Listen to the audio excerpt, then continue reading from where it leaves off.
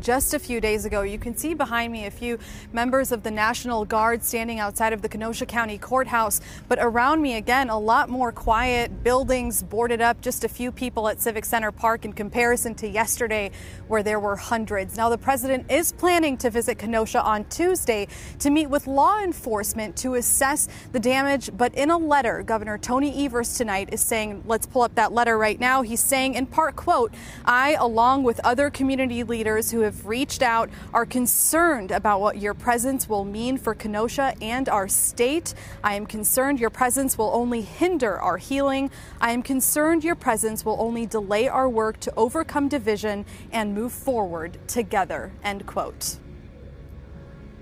And Sarah, so far we have not received a response here from the president. Yes, correct. No response from the president, but the Kenosha mayor told CNN now is not the right time for the president to visit.